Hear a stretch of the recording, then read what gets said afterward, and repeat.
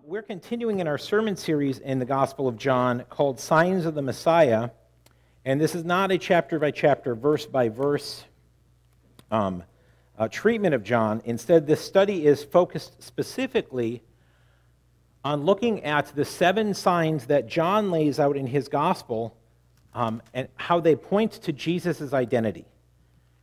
And specifically, John tells us at the end of his Gospel that they are all for the purpose of encouraging faith in him as the giver of eternal life. As it says in John 20:31, but these are written, that is, these specific signs are written, that you may believe that Jesus is the Messiah, and that by believing you may have life in his name.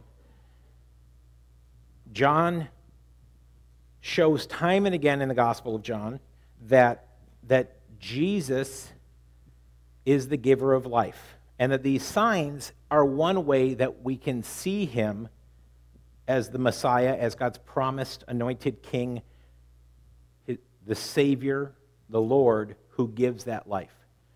And we're going to talk today about the third of these signs, which, again, I want to remind you that signs are not necessarily equal to miracles. Sometimes signs contain miracles. Today we're going to talk about a sign where a miracle happens, but it happens off screen. So thus far, we've had Jesus turning water into wine, which we don't actually really see the miracle. It just reported that it happened. And the second sign is Jesus clearing the temple and then stating, if you need a sign of my authority, destroy this temple, meaning his body, and I will raise it back up in 3 days, which is actually pointing forward to his resurrection. So far the 2 signs haven't been like this, wow, here is this miracle right in front of us. The first one's done in secret, and the second one, no miracle at all actually takes place. And today we're going to see a miracle does take place, but it is off screen. It is not on the pages. And there is, again, a reason for that. And it goes very clearly with John's purpose here and how the Holy Spirit wants to work in our lives. So we are going to pray, and we're going to dive into God's word for us today. Heavenly Father, we praise you and thank you that you speak to us, that you draw us to yourself in faith. And Lord, sometimes you use miracles and signs and things like that to do it, and other times we just hear and believe. And Lord, help us to be the kind of people that believe you and take you at your word. Open your word to us today, Lord Jesus. May your Spirit speak to us. We ask this in Christ's name. So, beginning in chapter 4, verses 43 through 45, it says, after the 2 days he left for Galilee, and I'll give you the context of what these 2 days are referring to in a moment. Now, Jesus himself had pointed out that a prophet has no honor in his own country. When he arrived in Galilee, the Galileans welcomed him. They had seen all that he had done in Jerusalem at the Passover festival, for they also had been there. So, Jesus is going home at this point in time. He's traveling back to Galilee from Judea. He was in Jerusalem for the Passover festival. He had been doing some ministry in the Judean countryside after that, and now he is going back to Galilee, and he's going through the region of Samaria, and actually chapter 4, verses 1 through 42 talk about that. So the last time, just to give you kind of a quick, wait, weren't we in chapter 2 like last week? Yes. Chapter 2 is Jesus clearing the temple, the water into wine, Jesus clearing the temple. Chapter 3 is Jesus' interaction with Nicodemus. You must be born again, that whole scene. And then after that, it is an interaction where he's in the Judean countryside and interacting with John the Baptist a bit. And actually, John the Baptist basically saying, I need to step off the scene, so Jesus, this is really about Jesus. Chapter 4 begins with Jesus and his disciples traveling through the region of Samaria and talking to, the main scene is Jesus talking to this Samaritan woman at the well. At the end of that scene, you might recall, he reveals very clearly to the woman that he is the Messiah. I kind of mentioned this last week. Jesus doesn't often do that. It says at the end of chapter 2 that he doesn't entrust himself to people because he knows what's in their heart. And yet in Samaria, these people that are, he would call them less orthodox in their beliefs. They didn't believe a big chunk of the Old Testament. And yet they believed in Messiah, which is actually developed much more in the prophets a lot, but they didn't actually believe in the prophets. They didn't accept the prophets. They accepted the law, Genesis, Exodus, Leviticus, Numbers, and Deuteronomy. That's kind of all they accepted. Some early history like Joshua and whatnot, but after a while they were like, yeah, we don't think the rest of that's inspired. And so Jesus comes and he shares with this woman who he is, who she is for that matter, and this woman goes back to her village, if you recall, and tells everybody, I've met a man who's told me everything I've ever done. Surely he is a prophet of God. Even after he said very clearly, I am the Messiah. They all come out, and it says many of the Samaritans there put their faith in Jesus. And this is important because it plays into what's about to happen. Jesus performed no miraculous things while he was in Samaria that are recorded here. He did no miracles, as far as we know. It says they believed him based off of what he said, off his words, not signs.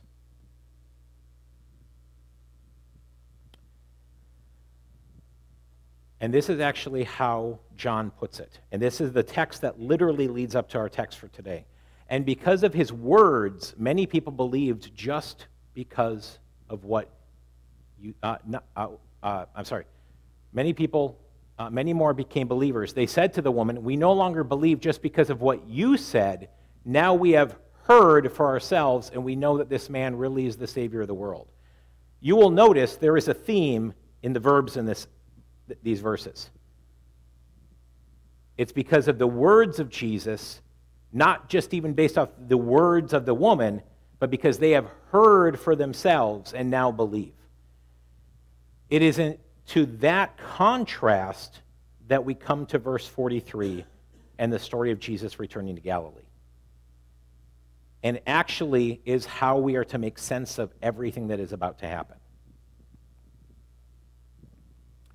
So Jesus goes to Galilee, and we're told that he's welcomed there. And then there is this very strange side note. It says, Jesus had earlier stated that a prophet is not welcomed or is without honor in his home country. He warns of a prophet's acceptance or lack thereof in his home country. Now, what's interesting is if you started reading through John chapter 1, and you got to this verse in John chapter 4, you'd say, Jesus hasn't said this. And yet John here says, like he said earlier, as if to assume that you all know that. I want to make a quick comment on why that is. In fact, how many of you have your Bibles open right now will notice that that comment is in parentheses? Okay? Now, you might ask, were there parentheses in ancient Greek? And the answer is sort of. There actually is a way to set off something as kind of a side note. And that happens in very early manuscripts in this text. What is going on here is it is pretty universally accepted. John wrote his gospel at the end of the first century, after Matthew, Mark, and Luke had already been written. Mark, for sure, was widely circulated.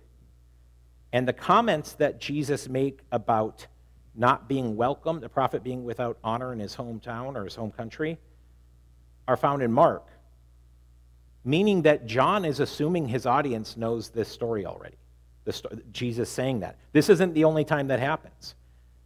Later on, when Jesus goes to raise Lazarus, it says, now, Mary, that's the one that Jesus drove the demons out of. You remember her? Not told in John. But he says it like you, of course, know that story. He is assuming prior knowledge of other Gospels, at least Mark. And he doesn't say that explicitly, so we don't know, but at least Mark, if not Matthew and Luke as well.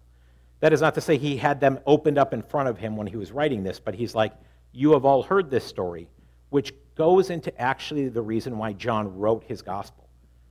John said, I'm writing this, in a sense, to fill in gaps of stories you don't know and to point out and bring forth signs that point to who Jesus is. And early church historians, very early, like within 20 years of the Gospel of John being written, were saying he wrote that to kind of fill in the gaps that Matthew, Mark, and Luke had left. So he assumed that you knew Matthew, Mark, and Luke, or at least one of them. And if you read Matthew, Mark, and Luke, they're called synoptic, meaning same view, because they cover a lot of the same material. All right, it's a side note, because it's a side note in the text, but it's important, because I want you to make sure that when you're reading Scripture, you're like, I don't understand why he says this here. Now, you might say, oh, yeah, I remember reading that somewhere, but you read it in a different gospel. Just keep that in mind. At this point in time, his reputation, if you recall in chapter 2, when he's in Jerusalem and he flips over the tables, I said very few people even knew who he was. By this point in time, his reputation had grown, mostly due to the signs he had performed in Jerusalem, and we're told that many of the Galileans were there and had witnessed them. And so we're told that he's being welcomed, and yet John kind of does a little foreshadowing here and says, but remember, prophets are without honor in their home country. So this welcome is not, they're not cheering for him as the Messiah. They're looking at him as a wonder worker, as a miracle worker. And you might say, well, isn't that the same thing? No. In fact, you'll hear people say, I think he might be a prophet. Or they'll say, other people perform miracles on occasion. Performing a miracle in and of itself doesn't prove that you're God. It's the words that you say along with it that point out those truths. So once more, we're told he visited Cana in Galilee, where he had turned the water into wine. And there was a certain royal official whose son lay sick at Capernaum. When this man heard that Jesus had arrived in Galilee from Judea, he went to him and begged him to come and heal his son, who was close to death. Unless you people see signs and wonders, Jesus told him, you will never believe. And yes, you should notice the term, you people. This is not said, unless you people see signs and wonders, you won't believe, so I'll show you some signs and wonders. He's saying it disparagingly. He's saying it in a negative way. The royal official said, sir, come down before my child dies. Go, Jesus replied, your son will live. And this is the key to this entire sign. The man took Jesus at his word and departed.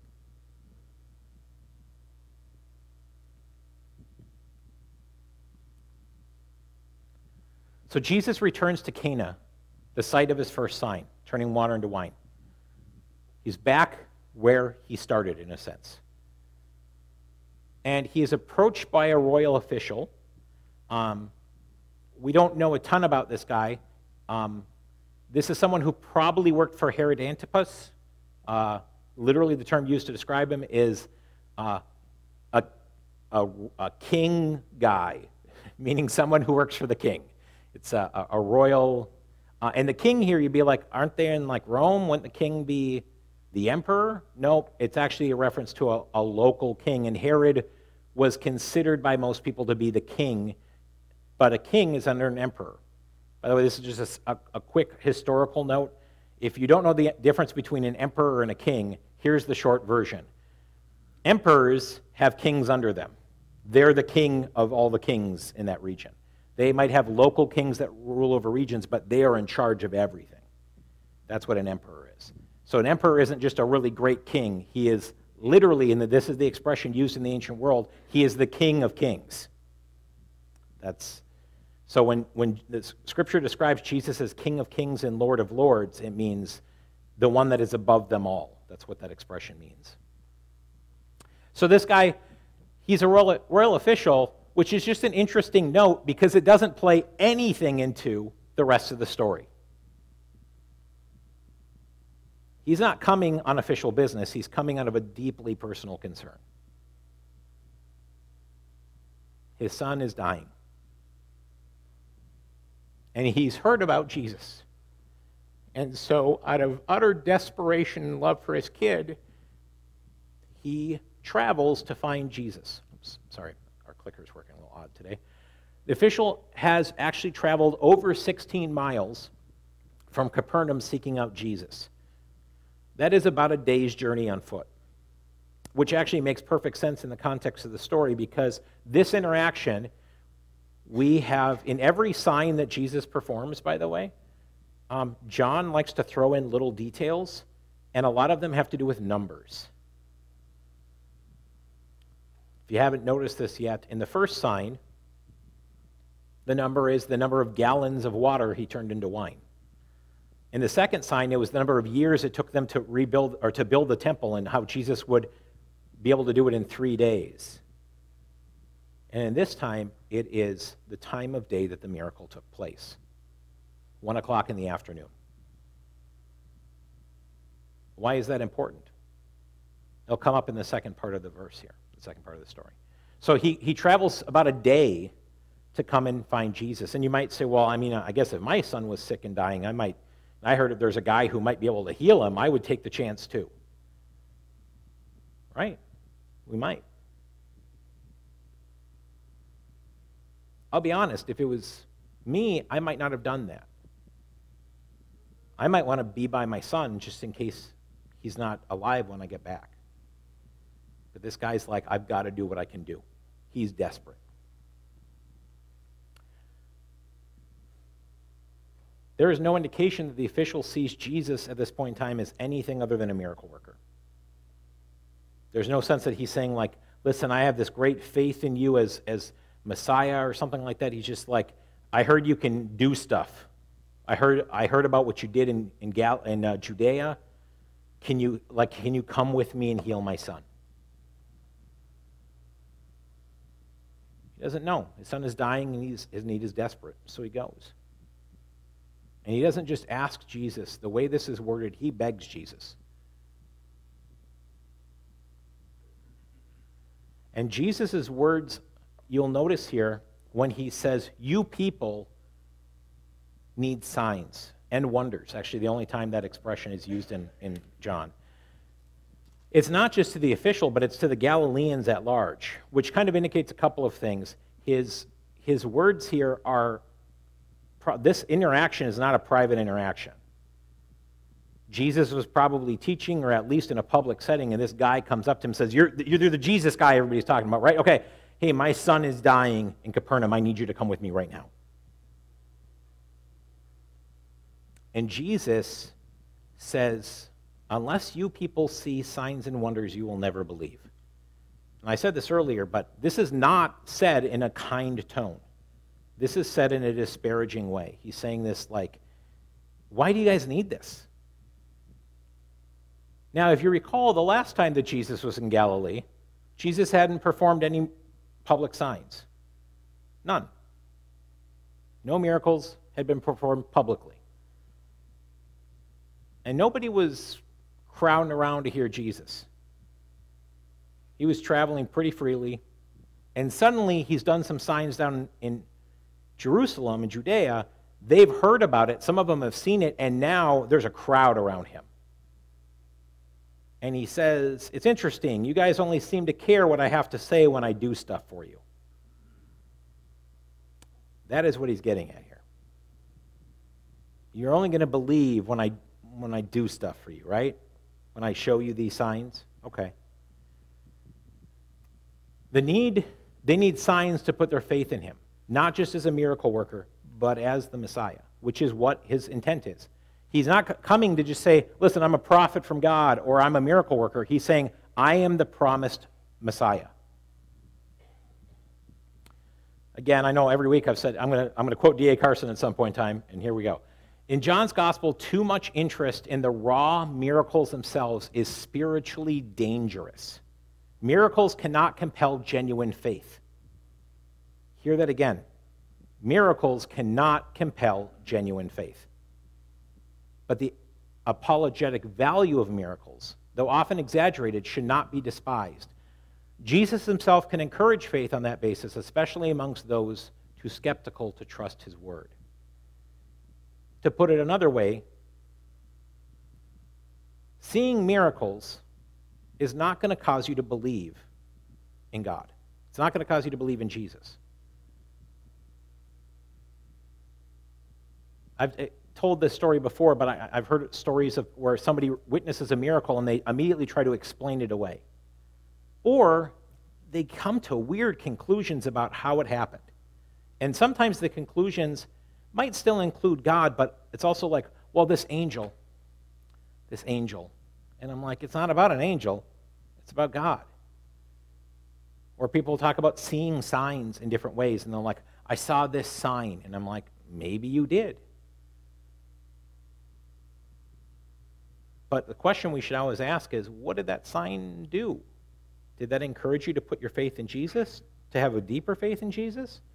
If it didn't, I'm not saying it's not from God. I'm saying that's not what we're supposed to believe in.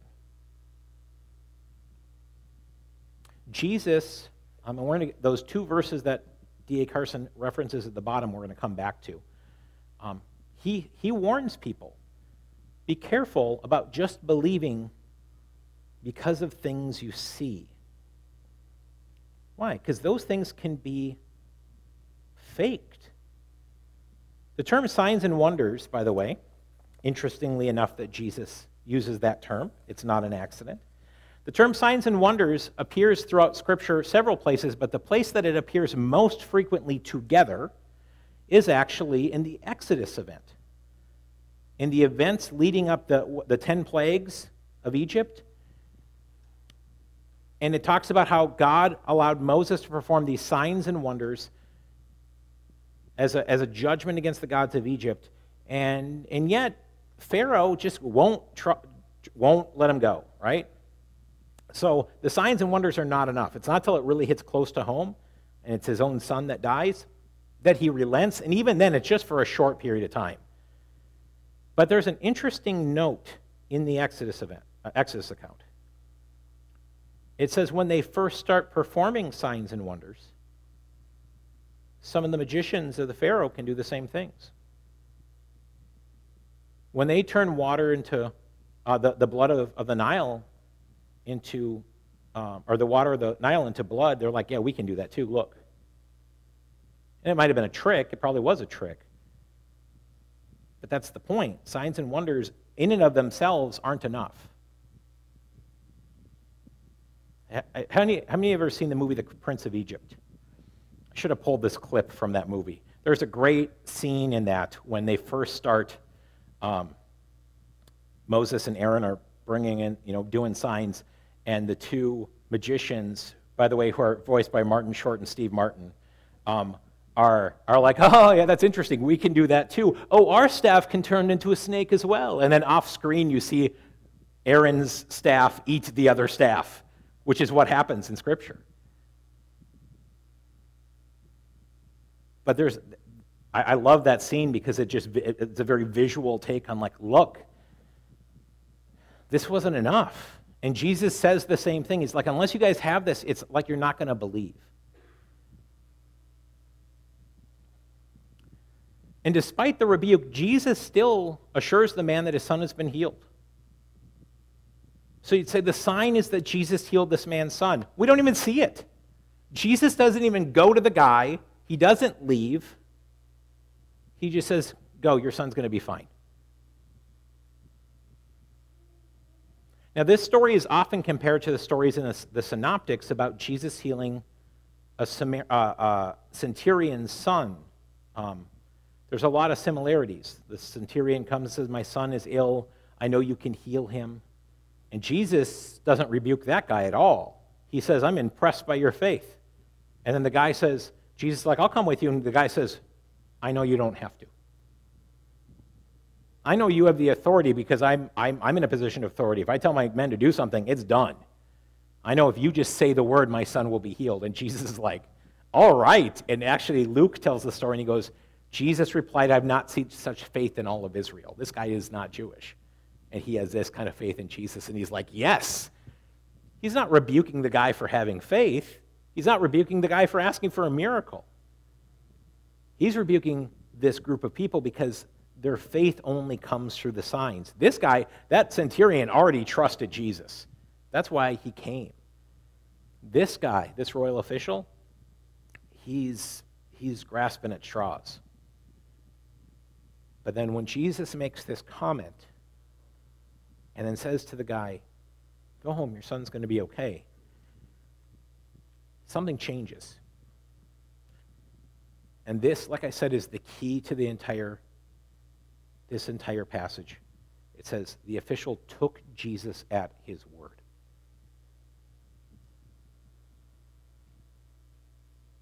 He took Jesus at his word. He said, okay. He said he's healed. All right. And he goes home. In fact, there's a small detail in this story that until you get to the next section, you might miss. The guy trusted Jesus so much that he didn't go right home.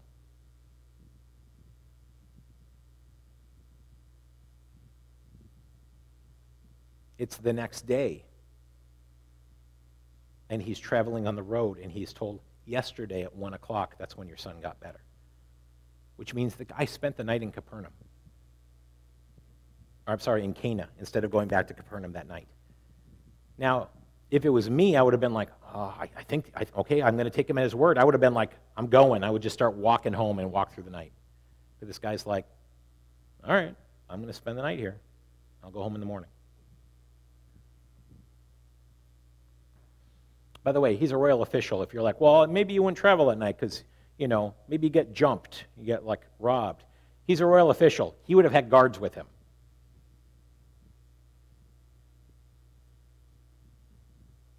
What we see is this guy has seen no evidential sign, but yet he trusts Jesus based solely on what Jesus just said.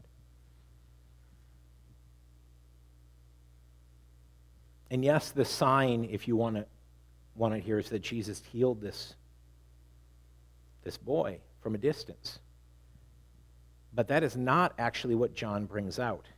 He actually brings out the necessity for trusting Jesus, not based on signs that we see, but on what we have heard.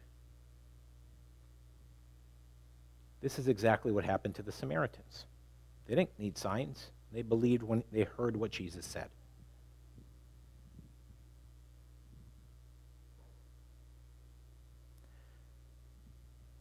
Later on, actually, right before, every week I keep coming back to John 20:31. Yet these are written that you may believe that Jesus is the Christ, the Son of God, and by believing you might have life in his name. The verse before that, it says, Jesus did many other miraculous signs in his disciples' presence. These have been written that you might believe. Okay? The verse right before that is this. This is Jesus speaking to Thomas.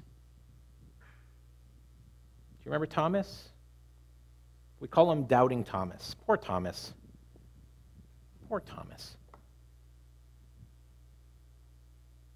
The rest of the disciples see Jesus risen and he doesn't.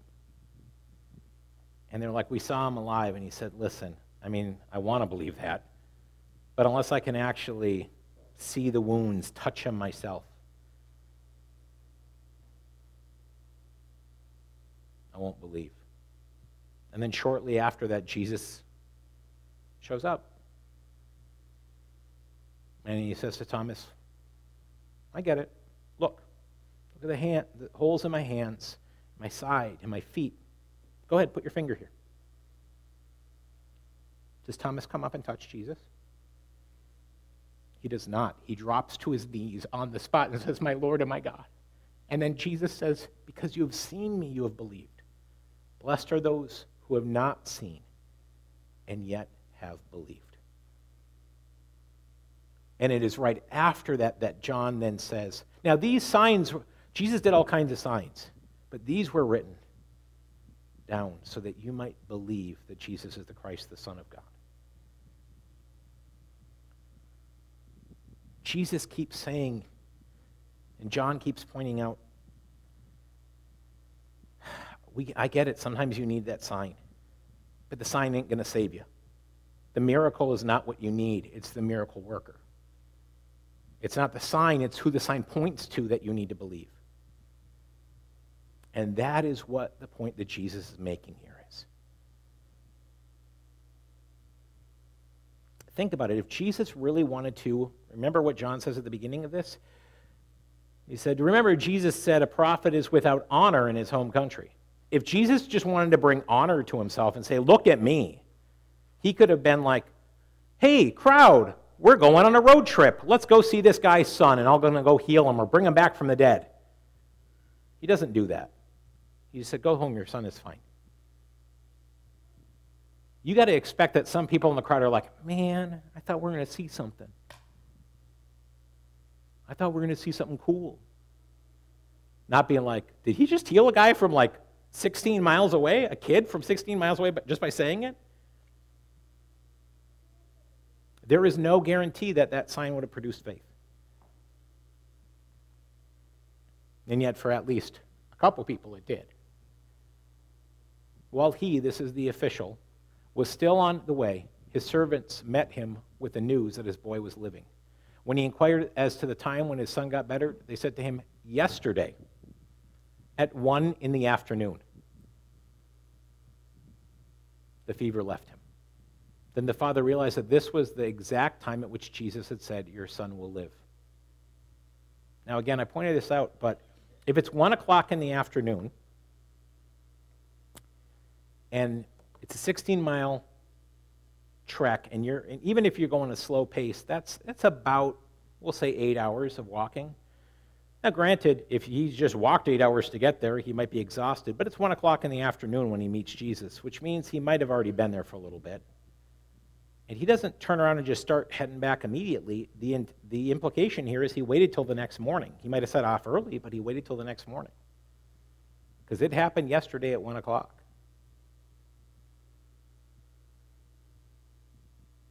And you might be like, well, maybe it's after midnight. Jewish days start at sundown.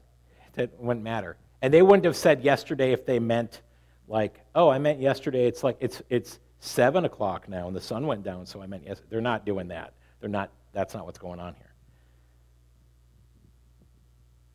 What happened? So he and his whole household believed. This was the second sign Jesus performed after coming from Judea to Galilee. As the official travels home, he is informed of his son's restoration at the very moment that Jesus declared it to be so. He took Jesus at his word.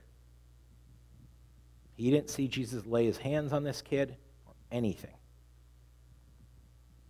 And this actually leads the man and his whole household to put their faith in him. By the way, the word household there doesn't just mean his wife and his kids. It means he's a royal official. He has a big household. He has all these servants. He has all of these people. And they all heard this. And they said, and by the way, when Scripture says put their faith in him, that does not mean like they believe that Jesus could perform miracles. It means saving faith. They trusted that Jesus was exactly who he claimed to be.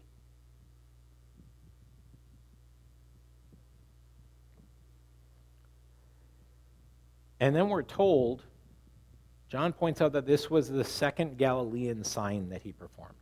The English translation of this is a little tricky because it says this is the second sign he performed from the time he came to Galilee from Judea. And technically he went to Judea in between the two signs, so it sounds a little odd. The way that it's worded, though, it actually means it's the second thing he did, not in Judea, but in Galilee.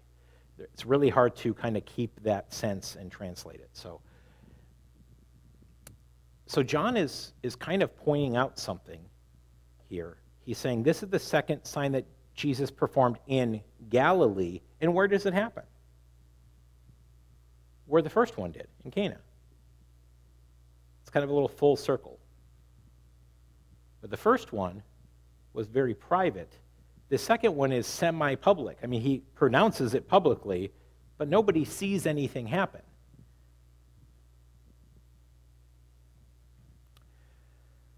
Jesus points out the need for signs as a lack of faith. I want you to think about that. He points out the fact that to need a sign to trust is actually a lack of faith. Yet, he repeatedly says that signs can lead us to faith.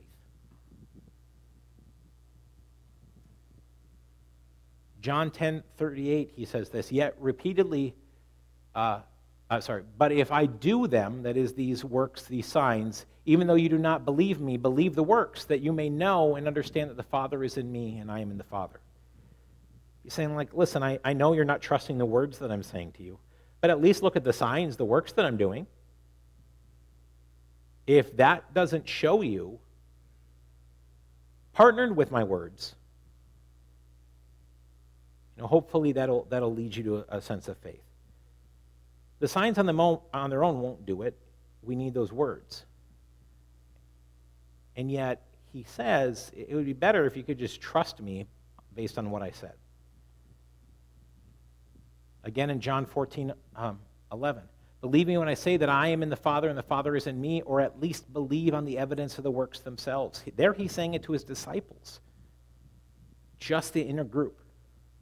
It's part of the farewell discourse. He's not saying that signs are bad. He's just saying, listen, it would be better if you just believed me. But if you need a sign, here's the sign. Look at the things I've been doing.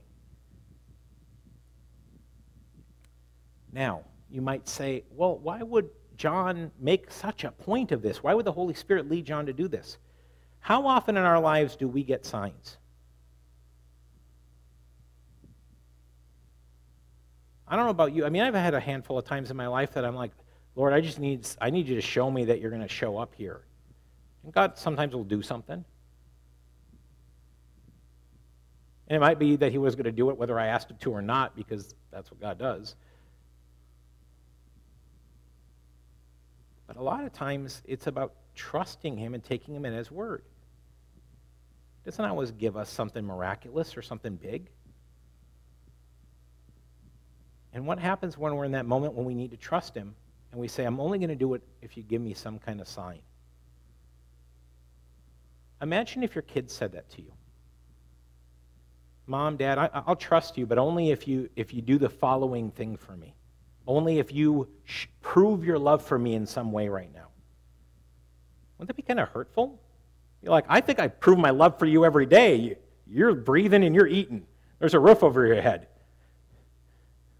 I did not drop you off on the side of the road the other day when I really wanted to. I must love you, right? And then for us to turn around and say, yeah, but show me. I shouldn't have to show you. I show you all the time. That's what Jesus is getting at. It's not that on occasion needing a sign is bad, but he says that we're to focus on taking Jesus at his word.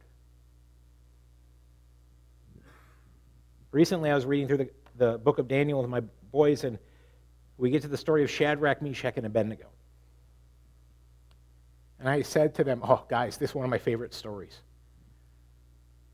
And they're like, oh, yeah, because God saves them from the fiery furnace. I said, no, because of what Shadrach, Meshach, and Abednego say before they're thrown in. You know that story? They're about to get thrown into a furnace for not worshiping a false god.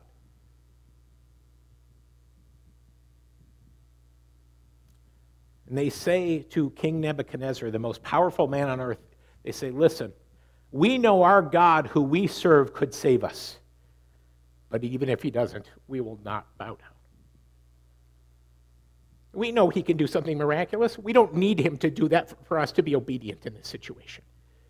We're going to be obedient no matter what, because he deserves it no matter what. To me, that's the most powerful statement in that whole story.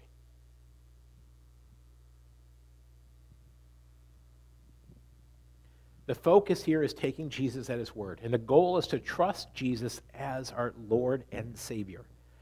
I know we use that expression a lot as Christians, but just to break that down, Lord means that he's in charge.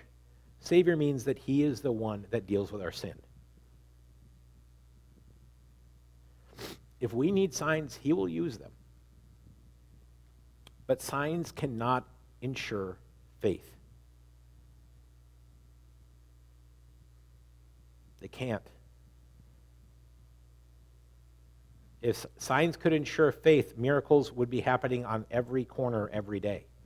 But of course, then they would lose their potency, right? Their effectiveness. Signs can ensure faith. Here's our so what. Are we taking Jesus at his word? That's the call here. Trusting him to be who he claims to be. Maybe for us, maybe we know Jesus already as Lord and Savior. Maybe for us that's saying, you say you will provide. I'm going to trust you to provide. I'm going to take you at your word that you're the provider. I don't know how I'm going to pay the rent. I don't know how I'm going to put food on the table. But you said you would take care of me, so I'm going to trust you to do it. I'm going to give that to you. And if we don't know Jesus, it's taking him at his word that he is the one that needs to be in charge, that he is the one that wants to deal with our sins.